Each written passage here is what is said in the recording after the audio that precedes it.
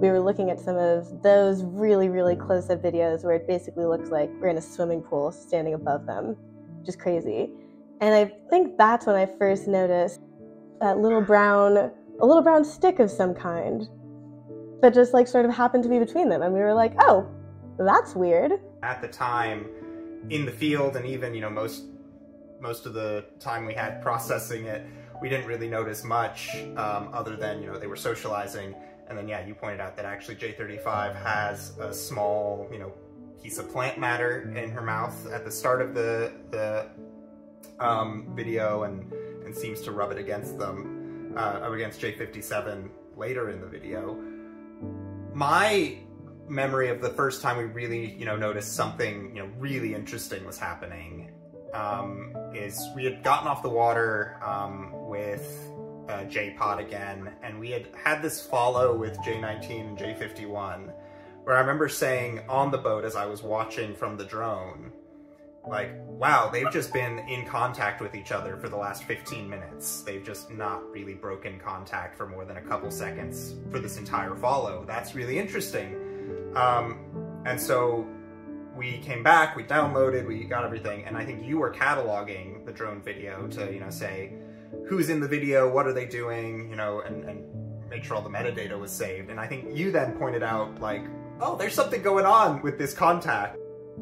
Yeah, definitely. Oh, I remember that super, super clearly. It was like 4 videos in a row or something of them just in constant contact.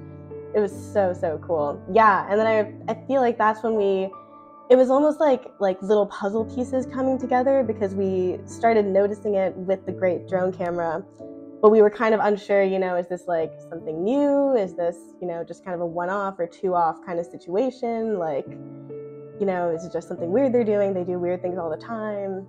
I think the initial thought was like, oh wow, this is a really interesting one-off observation of these 2 whales swimming with a piece of kelp between them and rubbing a piece of kelp between them. I wonder if that's just a thing they're doing. I wonder if that's a thing that they've been doing for a long time.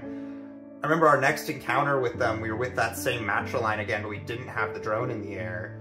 And we saw them playing with kelp, we saw them rolling around, we saw J41 spy hopping with a piece of kelp in her mouth. And I'm like, I bet they're doing it again. And then I think it wasn't until, it was almost a month later, when we had J-Pod going around Turn Point, and I saw, from the drone, I saw J31 and J56 coming together, getting ready to be in contact. Like, I should probably see what they're doing. So I switched to the zoom lens and looked in, and that's when it's like, oh wow, okay, they're doing it again. They're doing the exact same thing again. And I think that's the point at which I was like, kind of set you off. It was like, Rachel, let's just look through everything that we've collected this year and see what you find. Yeah, it was like a slow build almost. Like, it was really exciting like the first couple of times we saw it, but then once we noticed, like, it wasn't just a one-off thing, and it was actually a pattern that we were seeing a lot, like way more than we thought. We were like, oh my God, there's really something cool going on here. And what we've kind of started to piece together since then, which I think is so interesting, is, you know, this isn't a rare behavior. This isn't an unusual behavior. This is a major part of their social lives. You know, we're now seeing this behavior in more encounters than we're not, right? Like, most of the time we're going out to observe whales with the drone, we see at least one pair of whales doing this behavior together. And I think you were the one who initially kind of started looking back at the video and noticed that we do actually have these cases where we see whales grabbing the ends of these stalks and actually doing something with them, right? Like, they're not finding little lengths of kelp this long and that are just randomly floating at the surface. They're finding what we found, right? These complete floating stalks with the bulbs intact. They're grabbing it by the end and actually, you know, consciously tearing off a piece that they can use for this behavior. Yeah, it is like uncannily like this exact same motion they make when they're like breaking a fish to share it, like that quick tear. It's, yeah, so similar. Yeah, I think it is. Like, when you don't have thumbs, when you don't have hands or paws or anything to, you know, keep something in place, you end up having to use drag and inertia and your teeth to pull stuff apart. And I think that extends to the actual behavior itself when they're rubbing together. Something that one of our reviewers pointed out, actually, after we, submitted this paper that's now in the paper, is that animal tool use tends to either be using your mouth or your hands, or, paws. Animals either are manipulating objects with their mouth or with, some limbs. And what's interesting here is that these whales are, they're initially manipulating it with their mouth to get it, detached and get it in place. But once it's in place, it's all in their body movement. It's all in these, strong pumps of the fluke and these really, some big movements, but some really quite subtle adjustments that they're doing to keep this kelp in place. It's this 2-foot length of plant between these huge animals, these massive animals, and they're somehow keeping track of it and manipulating it between them without using any limbs at all, right? It's all just the core of their body. I'm trying to remember when we first saw it, did we immediately think like, oh, this is probably some kind of tool use? Or I feel like we were initially, especially before we realized that everyone was doing it all the time, I think we initially kind of thought of it more as a case of, really kind of object-oriented play. Yeah, definitely. And especially before we actually got clips where we saw them breaking off the pieces, I think we were really unsure or hesitant to say anything about tool use. Yeah, and like you're saying, before we saw that it was just everyone doing it with everybody, we were seeing a lot of younger whales doing it with older whales. And yeah, I think we were thinking play as well, but once we got more pieces, once we saw those videos of them actually breaking off the pieces intentionally, I feel like it became just more clear. Once we realized that it's not, when animals are chasing each other around and doing these surface active behaviors, all the stuff that we would kind of associate with play in killer whales and dolphins, it's whales while they're kind of in this slow resting behavior. It's whales in the middle of foraging will do this, or in travel. In some cases, I think we saw a couple young whales doing this right after they failed to catch a fish, right? They chased down a fish, the fish got away, immediately grab a piece of kelp and rub it on each other.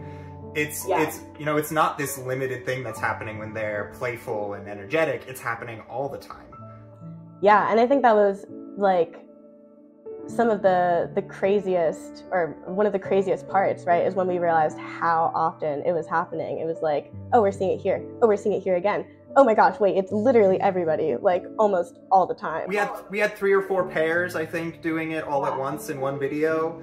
And I think that comes down to, as they come around Turn Point, they're encountering more kelp. There's a big kelp forest there. There's a lot of kelp at the surface. There's more potential objects to use for this behavior. Do you think, what do you think? Do you think that this is a relatively new behavior, or do you think this has been going on for a really long time? Well, at least as far back as we have the drone videos, so basically I was still working on my master's project over the summer, and that's why I was going through older videos anyway for my master's project, and that's when I noticed in very few videos, because the video quality isn't as good, I noticed a couple instances where you could actually see the kelp.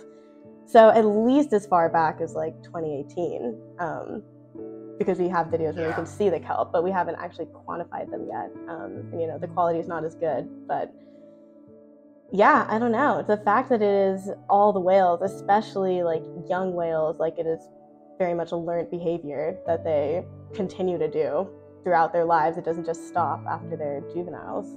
Yeah, I mean, post-reproductive females, since we submitted the paper, this isn't, part of the analysis in the paper, but we've seen L25 allokelping now, and that's our oldest whale in the population. She's probably, she might be in the 90s. And yeah, it definitely doesn't stop. I also think it's really interesting, we've been doing these drone observations with the big killer whales, with the mammal-eating killer whales as well, with the same cameras and the same everything, and at least so far we haven't seen them do this behavior. They play with kelp, we see them play with kelp, we see them swim through kelp. They're also very social. It's not like big killer whales aren't socializing with each other, but we haven't seen this specific behavior yet, which I think really goes to your point that this, we say in the paper, and I think it's a strong hypothesis, that this is a socially learned cultural behavior that the southern residents have developed. You know, I'd love to dig into other killer whale populations and see, do northern residents do it? Do Alaskan residents do this? Both of those populations, you know, will do a different kind of, you know, social skin-oriented behavior. They'll both rub on these smooth rocks at these rubbing beaches. Whereas southern residents, I think it's really interesting, have never been observed beach rubbing, but we now have the ability to see these more cryptic, you know, hard to observe behaviors like allokelping. Yeah, to me it's just great to be able to, you know, to see and to learn that there is still so much we don't know about these whales and about their lives, including things that turn out to be pretty big parts of their life, you know? Like you're saying, we're seeing it all the time between all age sex classes. Everybody seems to do it. You know, we haven't yet observed every animal in the population doing it, or even every member of J-Pod, but every time we go out, we're seeing 1 or 2 new animals do it. There's every indication that it's a kind of universal behavior. And the fact that there could be a universal, common social behavior involving potential tool use in this population, which is the single most well-studied population, certainly of killer whales anywhere in the world, maybe one of the most well-studied populations of mammal anywhere in the world. The fact that after, you know, almost 50 years of study, we're still learning new things about their lives, I think just goes to show how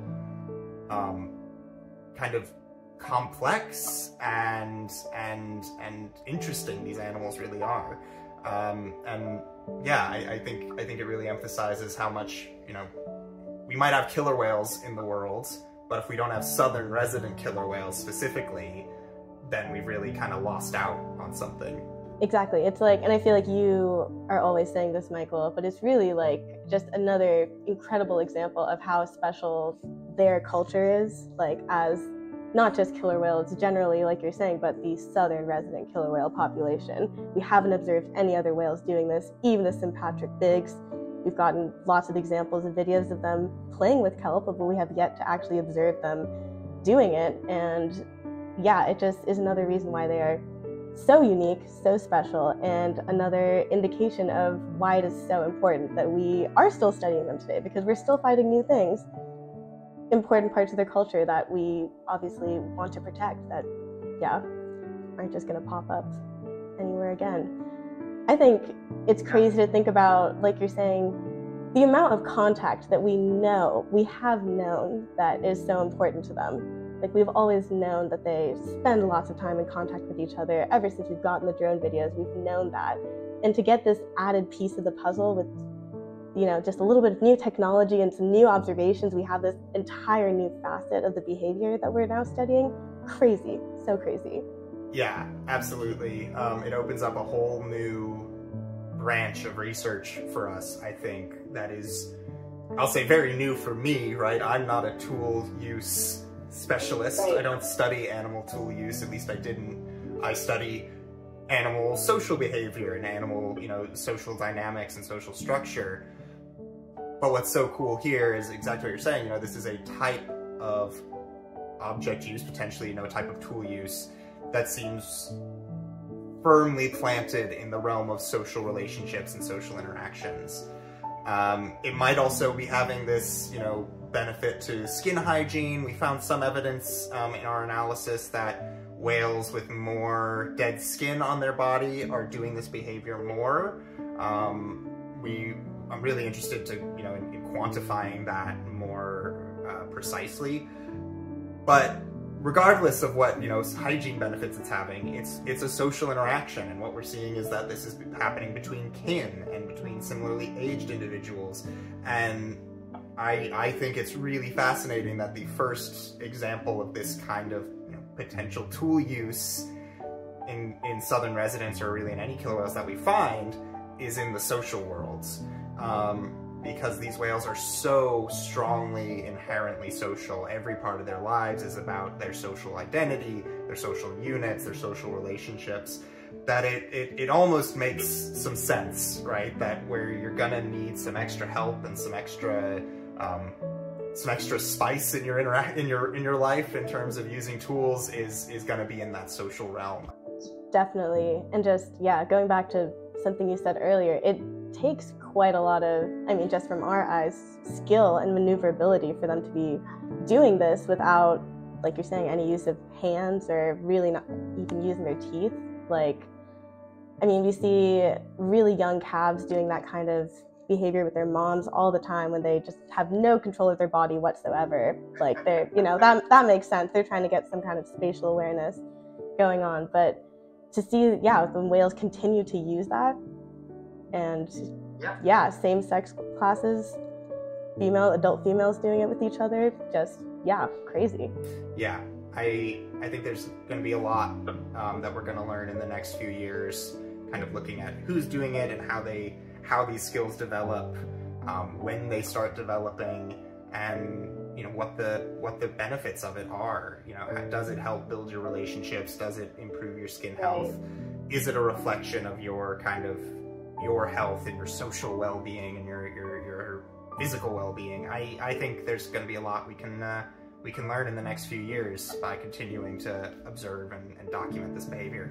Definitely, definitely. Being able to, yeah, go back and quantify our old videos, and then also all of this going forward, we have so much to look at. It's going to be really cool.